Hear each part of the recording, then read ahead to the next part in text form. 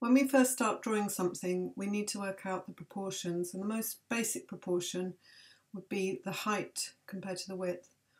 And if I was drawing this teapot, I would look at the height and try and guess how many times it fits into the width, and I think it would be perhaps 1.5 times the height to make the width, maybe a bit less, something like that.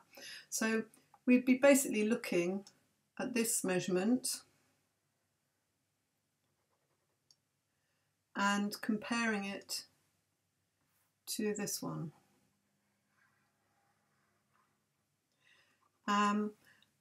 And we could check that because of the way we're doing this by just flipping this around.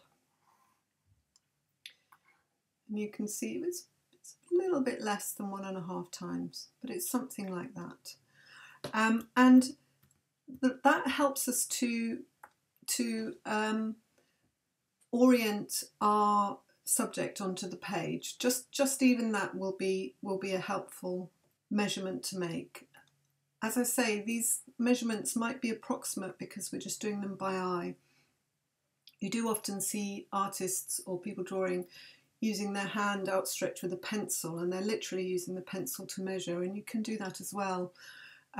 But you can also just do it by eye. And then, for example, we might do the same with this, the ellipse of the lid.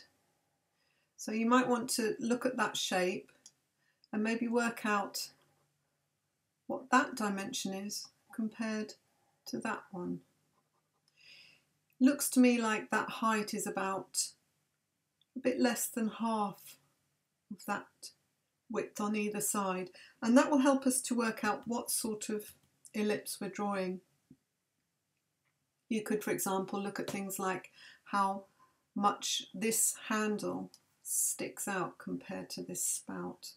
And you can see that these are not universal questions. They're just questions that you're asking yourself in order to make an assessment for your drawing.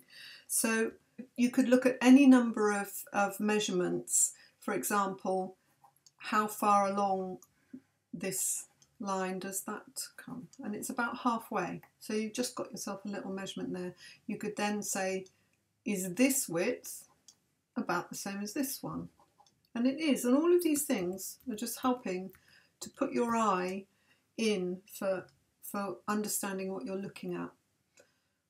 You can look at other things too. For example, I mentioned in my introduction to drawing that whether things have a centre line. And we can see that this teapot has a centre line. And because of the angle on our page, this centre line makes a kind of shallow, if you compare it to a parallel line here, it's quite a tight angle there. And that, you know, not everybody will find that useful, but for some people, looking at that and working out the angle of it is going to help them align their drawing.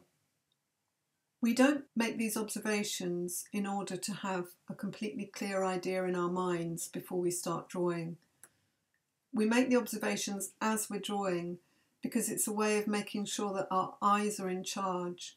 We don't want to start thinking about the snapshot we have of the teapot and then trying to recreate that. We want to actually draw what's in front of us.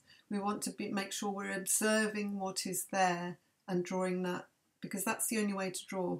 We're not drawing something that we've got in our minds, we're drawing something that's in front of us. And by staging these questions and answering them, it forces you to actually look at what's there, and it forces you to become familiar with what's there as you're drawing it.